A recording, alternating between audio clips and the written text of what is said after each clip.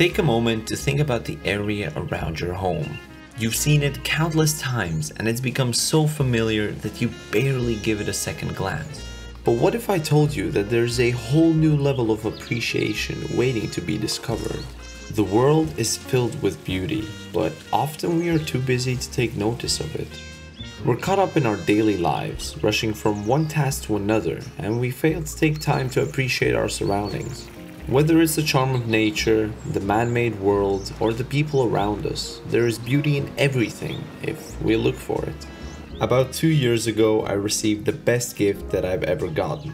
Something that has been a big part of my identity since and has even paved the way for this channel, a film camera. It took me a while to start using it. Even loading the film seemed difficult.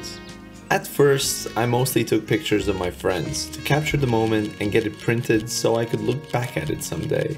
But as I used it more, I began to find pleasure in it, and over time it became my favorite hobby. It was my only form of creativity. I would go on walks and take the camera with me, taking photos of whatever caught my eye. But why film photography? It's not 1950 anymore. Why not go digital? Film photography is still cherished by so many because of the unique and authentic feel that just can't be replicated. There's a certain nostalgia that comes with it. It reminds me of a time when things were slower and more deliberate, when photos were cherished and not just instantly shared on social media.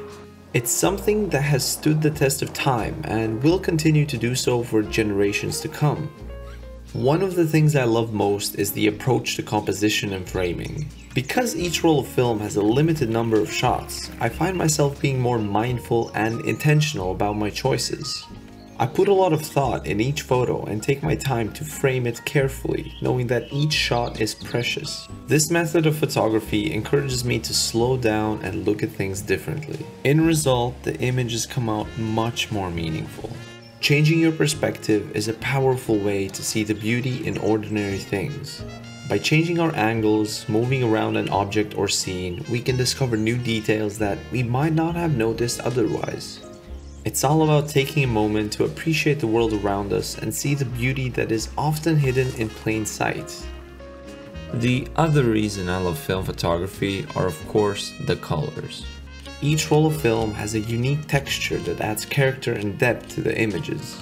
The grains and imperfections that come with it give each photo a sense of authenticity and connection to the past. They feel nostalgic. When you finally see the finished product, it's something special. It's not a perfect image, but it's an honest one. It's a representation of the moment captured through the lens of the photographer. Of course, the images don't always come out amazing.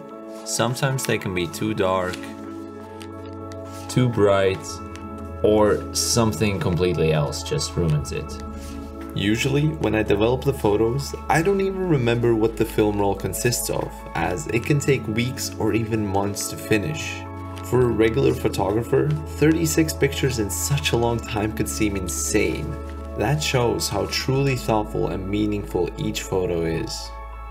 In a world that is constantly changing, with quick and easily consumable content on the rise, there's something truly special and nostalgic about film photography.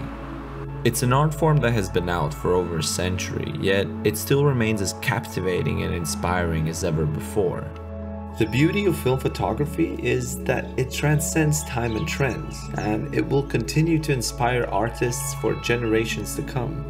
It makes you slow down and look at the beautiful details that you wouldn't have noticed otherwise. So whether you're a professional photographer or a curious beginner, there's something special about film photography.